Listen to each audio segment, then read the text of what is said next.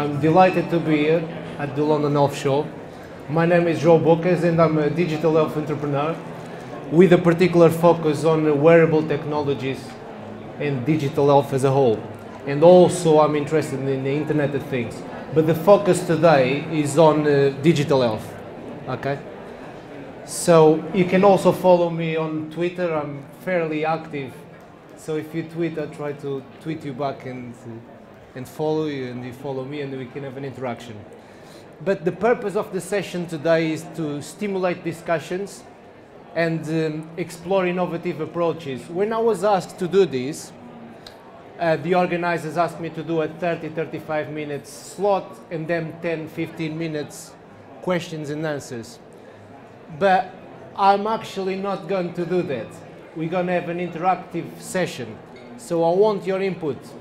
I don't really want to be talking, to be honest, for 30 or 35 minutes. And then in the end, everyone is thinking about other things. We all forget about the good stuff in the slides. So as we go along, if you are happy with that, we'll have a bit of a discussion. I also believe that in terms of innovation, if we collaborate as we go along, we get a better result, because I learn with you and hopefully you learn something with me. Is everyone happy with that? Okay, cool, cool. Yeah, collaboration drives innovation. That's the sentence I wanted to say. And also now one of the biggest trends in digital health is co-creation, on bringing everybody from different stakeholders to the picture. For example, if you're trying to develop an app, you want really your end users, the patients, to collaborate in that process of creating the application and the solution, because you want to hear from different angles. And that's in a nutshell what I'm trying to achieve today, a bit of a co-creation session. Great. I also do quite a lot of this. I regularly speak nationally and internationally on digital health and IoT, Internet of Things, but with a focus on wearable technologies.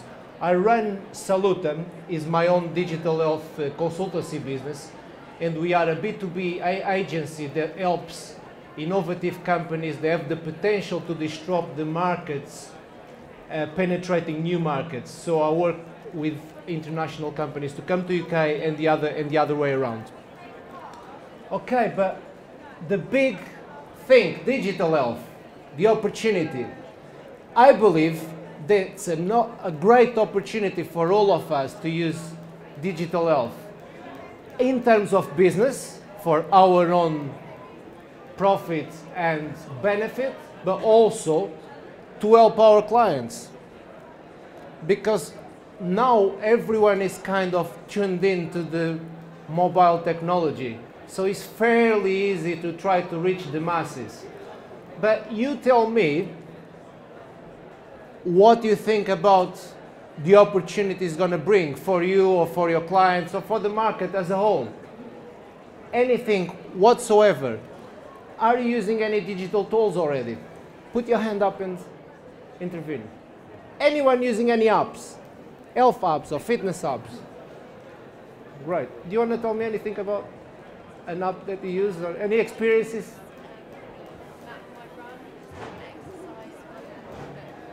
Map My Run. My Fitness Pal. That's a very popular one, isn't it?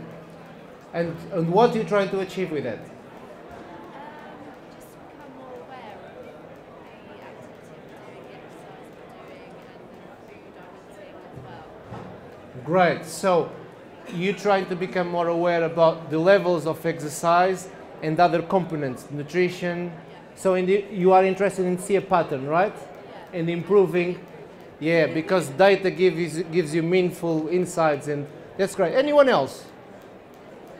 Anyone else? Do you want to say something? I use Sharma, which is a meditation tool for programming your own meditations and for dealing with deep meditation,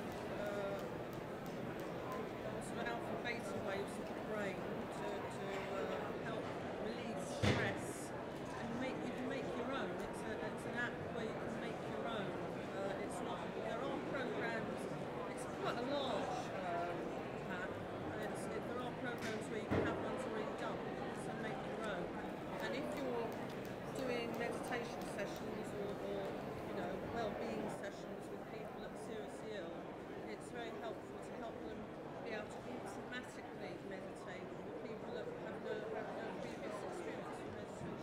Fantastic, thank you so much for that. So it's called Sharma. Sharma, a meditation tool that we can use ourselves and hopefully to deploy to people that is struggling to a particular health issue, right? Because stress is related to a lot of health issues, as I think everybody probably knows. If you're stressed, you're going to get health issues. Because stress, obviously, with the cortisol and the fight or flight syndromes and all the other health issues involved, it's quite important that people learn and deal with their stress issues by being able to access the right Brilliant. Fantastic. I'm really happy that everyone is already in the mode of using digital health. So I knew this wouldn't be a new subject, so everyone is tuned in. So the opportunity is there for all of us. There are some facts about digital health. So the health tech market is the most exciting and is the most profitable sector projected for 2016, and is actually a net margin projected of 21.6% profit, which is very high in terms of business. Because some businesses, in terms of, for example, if you go to the distribution business, your net profit is maybe around 10%, which is fairly large after all the costing and everything. So health tech is very exciting. There are 160,000 health apps and wellness apps in the market. So with that is an opportunity to use them, but also is a very competitive market. If you're thinking about creating anything, think twice, because there's already a lot of stuff out there. But the digital health market is projected to be worth over 150 billion pounds by 2020, which is an astronomical number in terms as a market, with different segments and different things that we can tap in as business people, but also as consumers. And then the last stat there is 76% of adults in UK already have a smartphone, which is really good. So when I mentioned before that we already tuned in into the mobile technologies, there is a fact that backs that up. And I've got another little statistic there for you. Did you know that 53% of smartphone users go back to their smartphone in the morning within 5 minutes of waking up? That's quite a stat. I think I'm one of them, because I put my alarm clock in the morning and I go on to switch it off. I use my iPhone for that. Yeah. I'm just wondering, those figures there, like the health apps, does that include like prescription drug apps as well, or is it just like OTCs? Is including all the health and fitness apps, this number, including medical apps and everything at the moment, yeah. I'm conscious about moving away from the mic because I want you to hear me and project my voice, but if I'm honest, I don't want to be stuck in here. I like to move around. And okay. Anyone has any comments on that?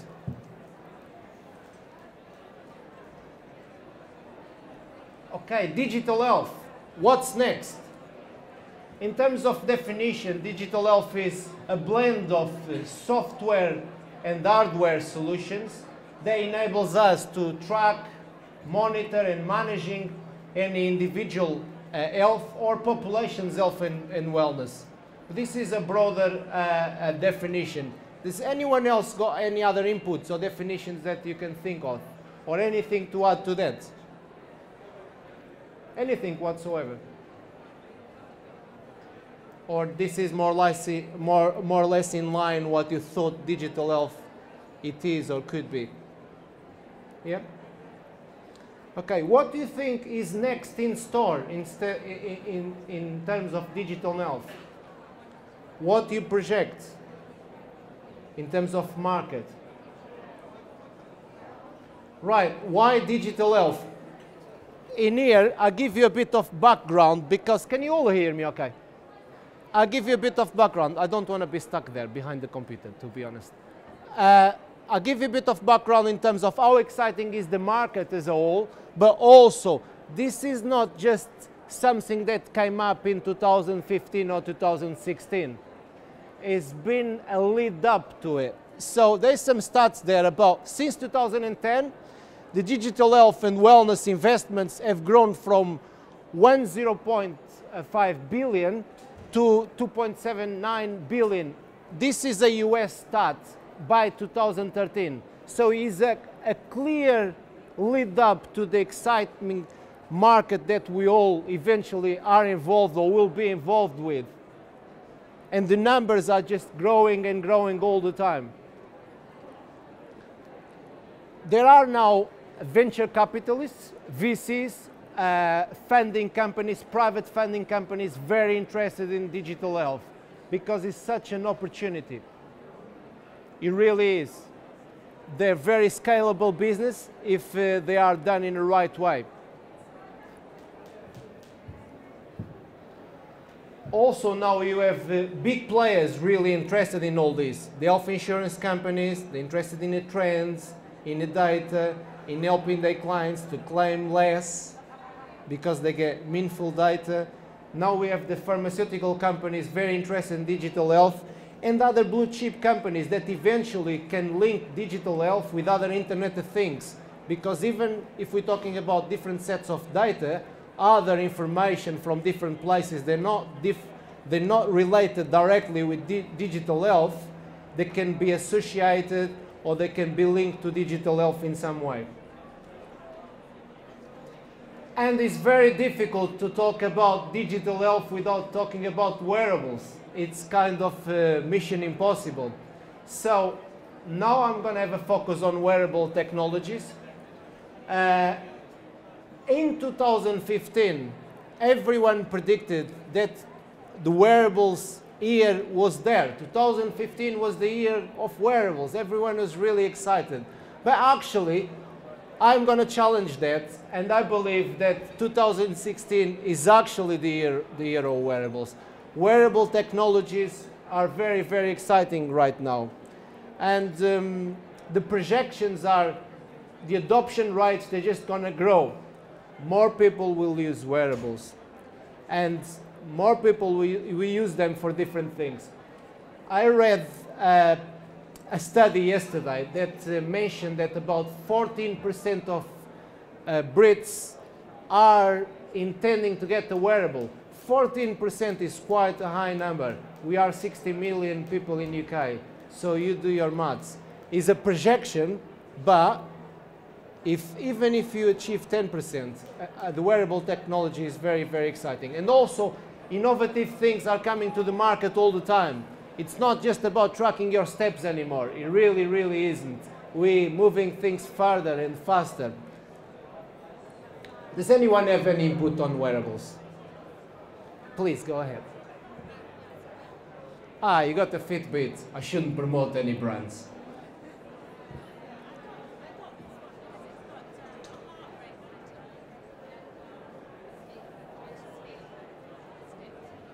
Great, fantastic. So now we're seeing the heart rate monitors coming out as smartwatches or wearable fitness wristbands. But then we also have the sleep data. I've got one as well. I'm more interested in my sleep because now I've become a bit less active, I would say. But I really keep one eye on my sleep. Does anyone else are using any wearables or intended to use a wearable? Yeah, I have the Fitbit. Oh, you got the heart rate one. Yeah. HR?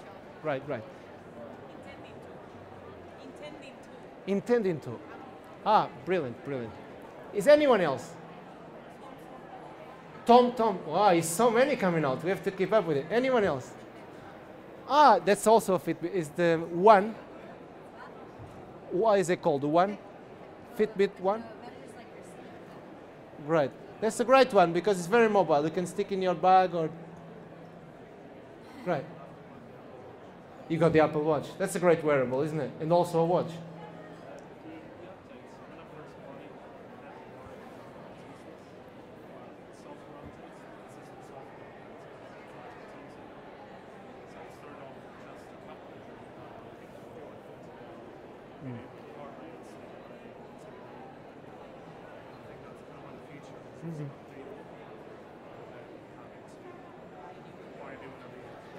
Interesting that piece of the notifications and different bits of data coming in. That's very, very interesting. And for sure, we will see more coming out in the upcoming year and in the years ahead. So that's a bit of a definition, if you like, about what is wearable tech. So it's some technologies that we can incorporate more or less anywhere that are intended to be used on a day-to-day basis. So now we started with smartwatch, and you remember when Google Glasses came out, everyone was really excited. But now things are moving ahead and go to bracelets and eventually go to our clothing. In the future, the projection actually is very, very exciting about getting the wearables in different places. But where do you see the wearables going? Does anyone have some innovative ideas? Like a chip in your body. Like a chip in your body. That's very, very interesting. Like a chip, like an implant. Very interesting. I'm sure that will come up. An implant. More things. Tell me more things. What do you vision?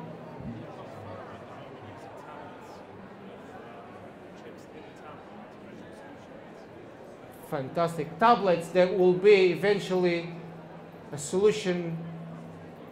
Have you been reading my presentation anyway? Great. Any other things?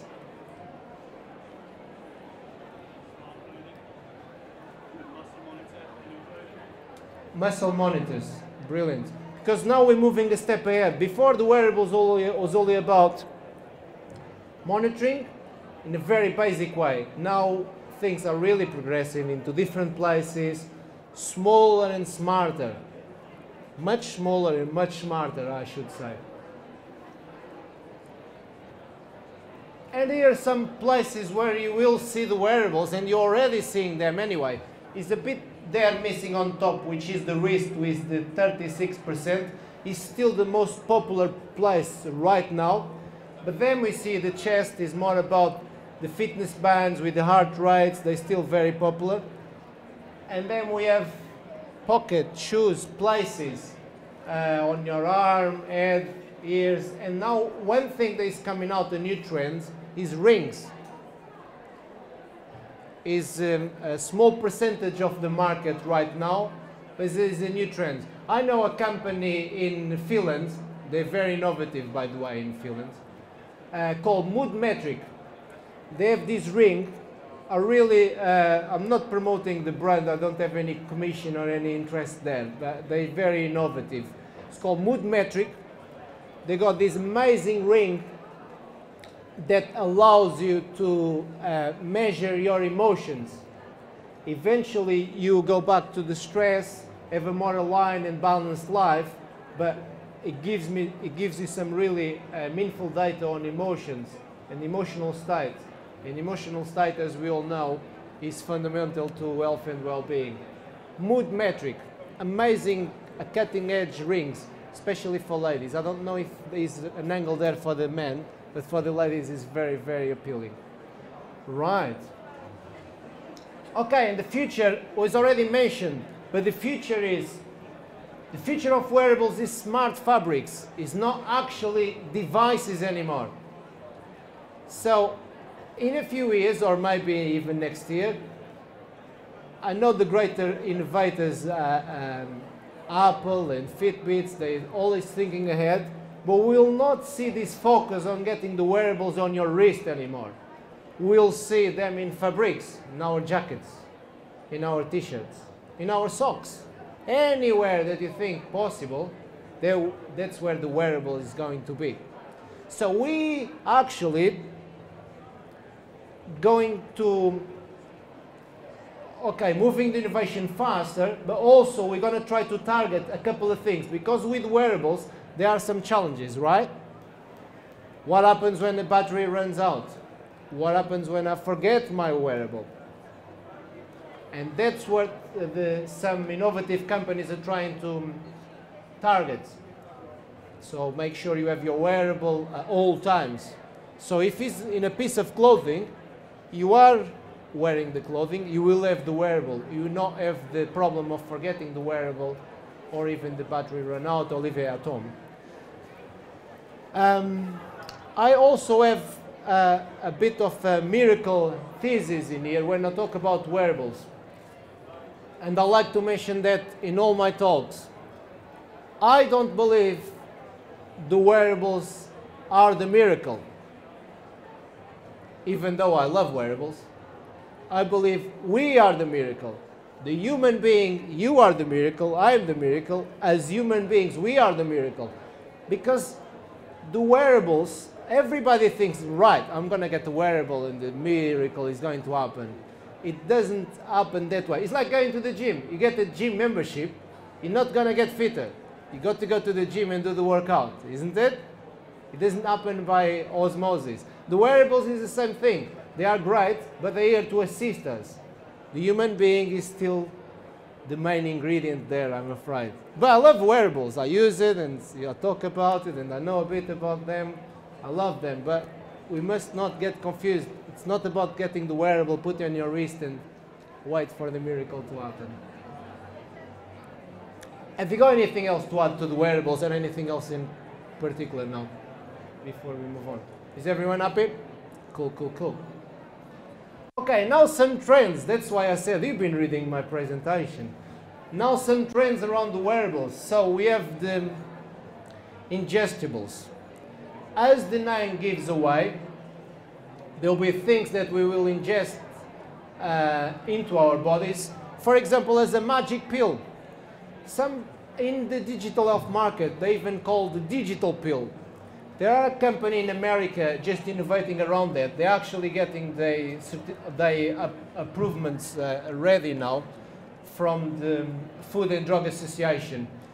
They have a pill with some magnesium and other digestibles that will eventually release a signal when the pill is taken to your body, communicates through the sensors to an app, which is an amazing thing. For example, if you're talking about medication adherence, if you have a person, let's say, with a long-term condition that needs to take medication regularly at the right time, how do you know that they are taking it? And what happens is when we go to the doctors ask us, have you been taking your medication? And we say, because we don't want to lie, we say, yeah.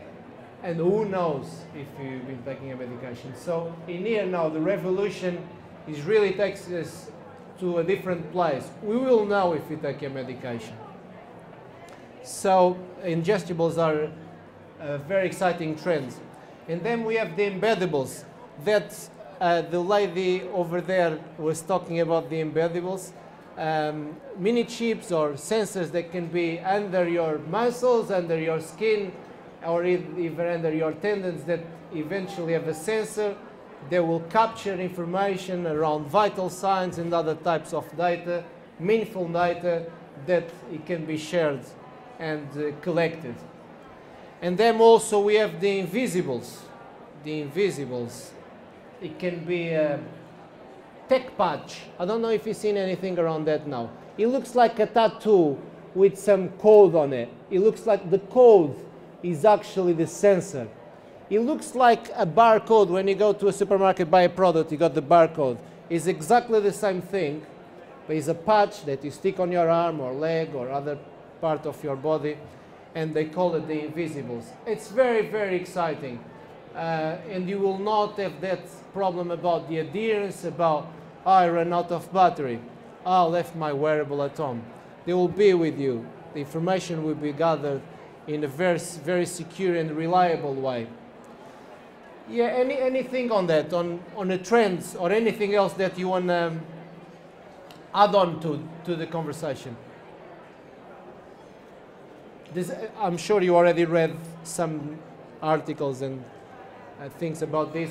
Did you all know about the new trends, or this is new to you, or you know anything new that I don't know? Please share. I'm just wondering about the invisibles, and like you say that you would have a problem with adherence, but how would you charge that? Like how would it run when it runs on solar power? Like how presumably it still needs some kind of battery. So this is all new, but at the moment they sticky patches that they are disposable, use it once.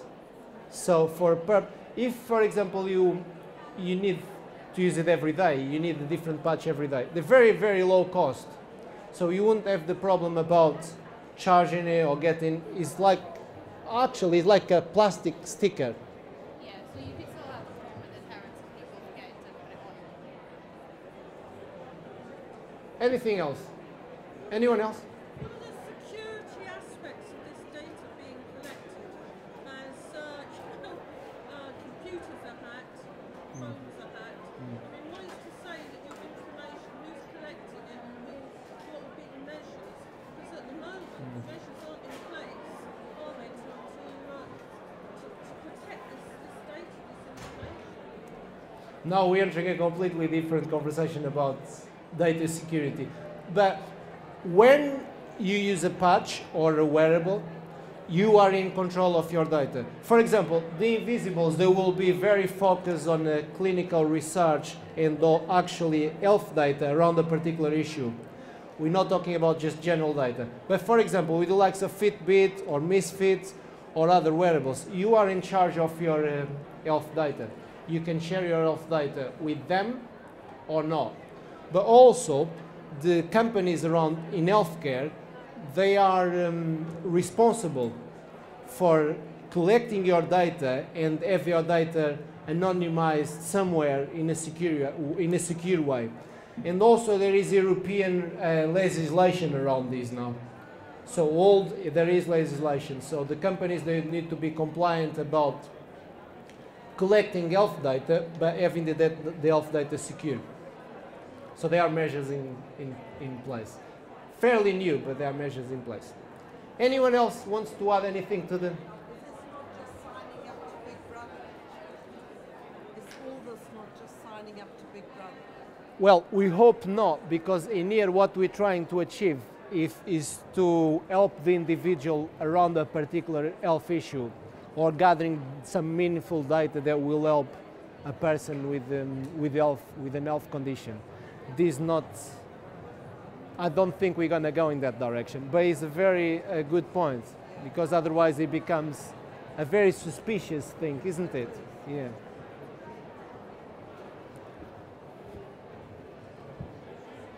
Okay, and the power is in your hands.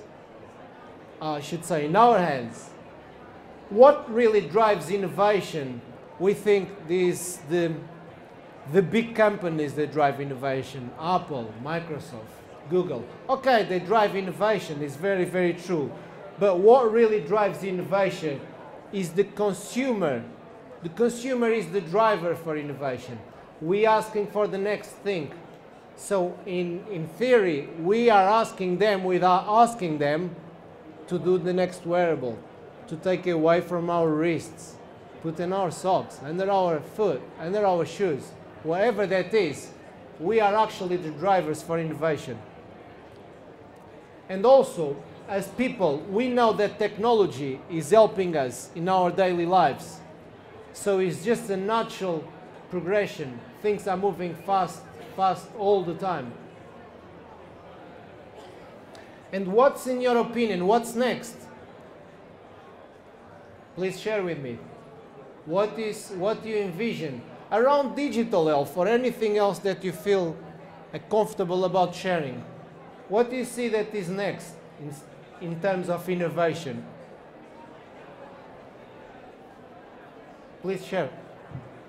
Maybe like some kind of lever if you've got like heart disease that like set like can measure your electrodes and then goes off if you're like going to like. What do you mean, electrical?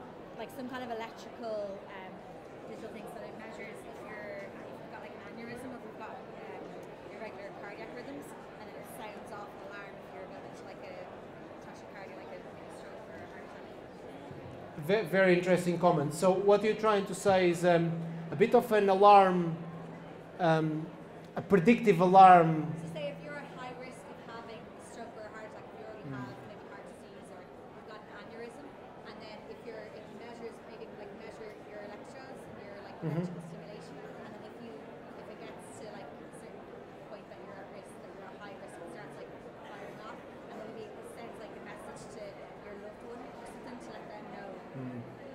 I think that our company is trying to innovate around that. It's actually quite hard, but the idea is very, very good. Or diabetes and hypos. Diabetic person is going to a hypo, or epileptics if they're going to a seizure. Again, like some kind of stimulation that will measure like their electrolytes or electrodes. So we're talking about some preemptive and kind of early diagnosing or preventing. More if it's happening, because obviously the person is in an epileptic fit, they can't really do much, so it's sending, or if they're in a heart attack, it's sending awareness that okay, this is happening, so that they can make sure that they're signed by it. Right. So there is the connected technology enablement to to send messages and to actually invite other people or the medical profession or actually loved ones into the mix. Themselves, I can't actually get myself to a doctor or something to tell them like this is There are already a couple of things in the market like that in terms of connectivity. No, but it's very forward thinking what you're trying to explain. So it's a bit like preemptive, but also sharing an episode fit or whatever that is at the same time. Yeah, fantastic. Anyone else have anything else to share they would like to see or already seen already? Okay, what I would like to talk about is, usually when I do these talks, I'd like to talk about, make a connection of the intersection of the enterprise implications, which is the business side of things, with the consumer behavior. And when the wearables is such an exciting proposition, we are ready. I go back to that statistic of 14% of people intend to have a wearable.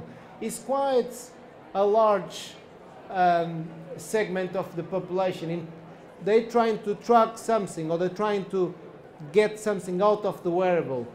Help the wearable to help themselves, them to help the wearable. So it's very, very good. And also the consumers are like entrepreneurs. I just had a proof of that a minute ago. They're very problem-solving orientated. We are very, very well educated. It's not like 50 years ago someone mentioned something like that. I would like to think, well, that's out of this world. That's not going to happen. Now, we are actually, we work close with entrepreneurs. We understand as consumers what's going on right away.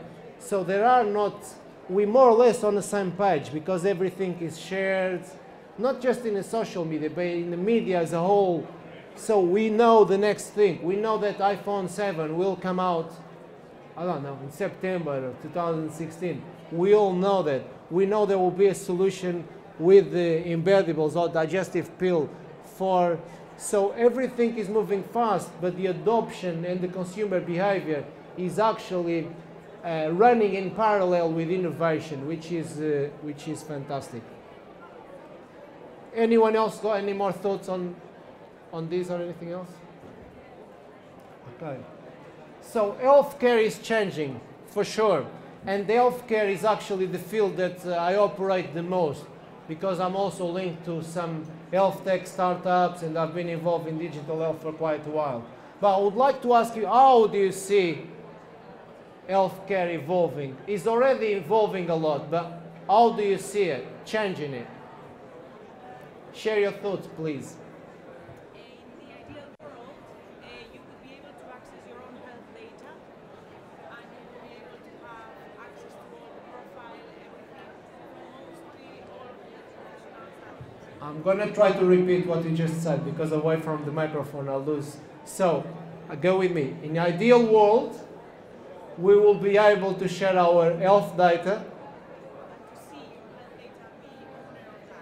and to see your health data and be the owner of that. And eventually share, go back to your point, with the medical professionals, loved ones, family members, or anyone else directly involved and interested in that problem or in that process.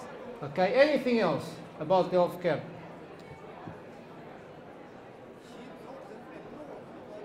Advantages, but how can you keep the privacy of the data? So, health data is all good, but it always brings the same issue, the privacy, and there are many studies that people are very reluctant of sharing the health data. That is something that as consumers we have to starting to reshape our thinking and just be able to share our health data without any suspicion. I know the problem is there are people out there trying to make money with our health data. That's the problem. But for example, when you go to the doctor, he asks you if you got a condition, but he has access to your health data. He's trying to help you. You're not going to doubt it. Why does he have my health data? He's your doctor, right? He's the person there trying to help you. We have to put that kind of mentality and way of thinking when we're sharing our health data in the future, if he's actually a reliable source. For example, I don't have a problem in sharing my health data with a wearable company. They give me something back, or a nutrition app, or if they're trying to help me, I don't have a problem with that.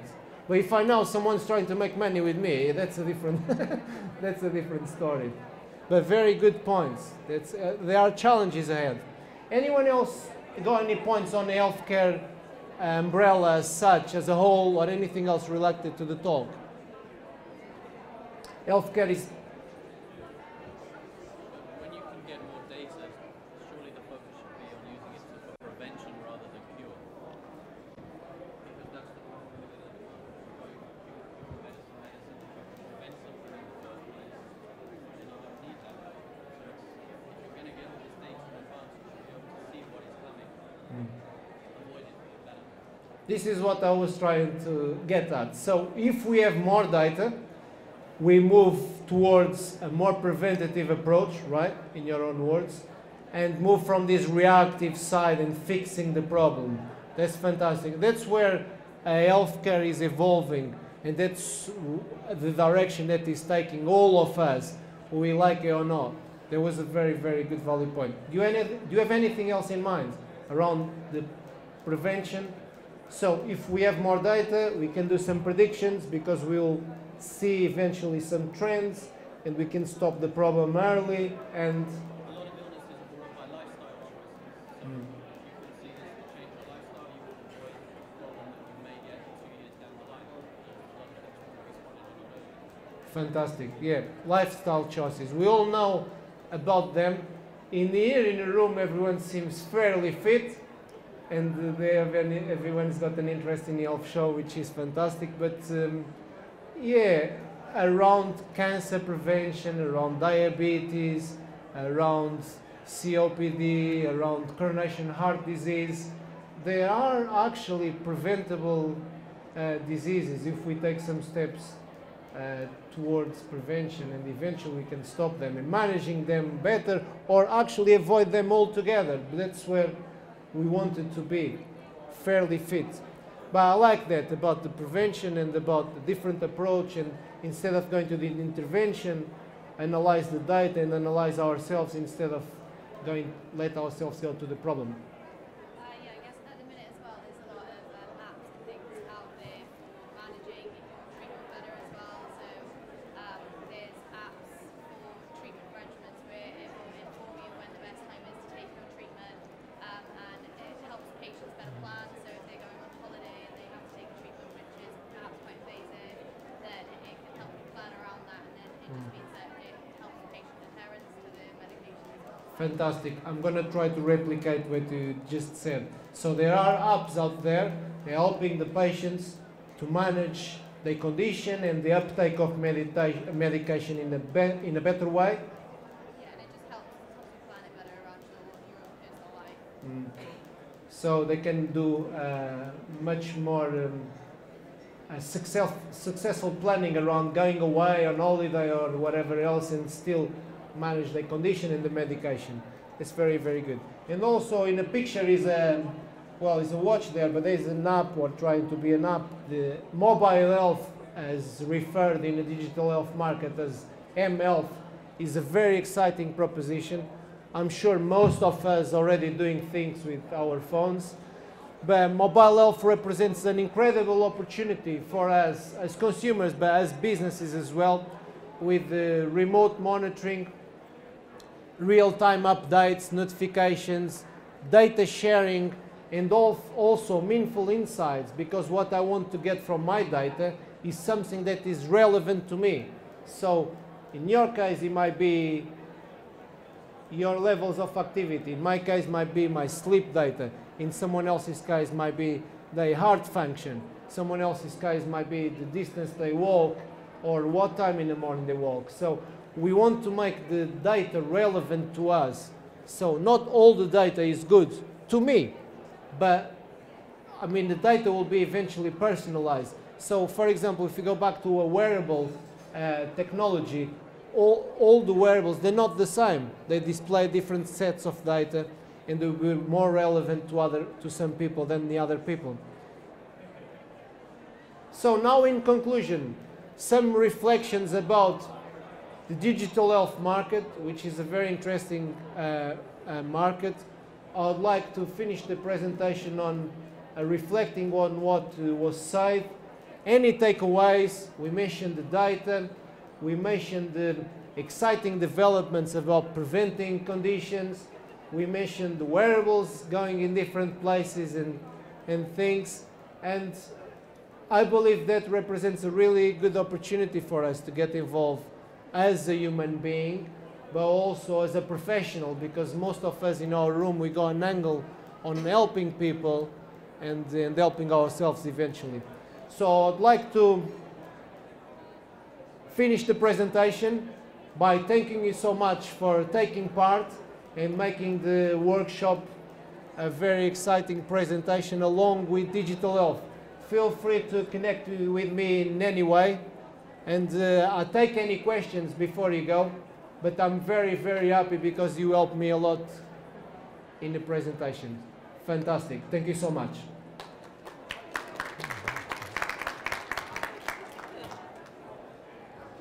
Thank you.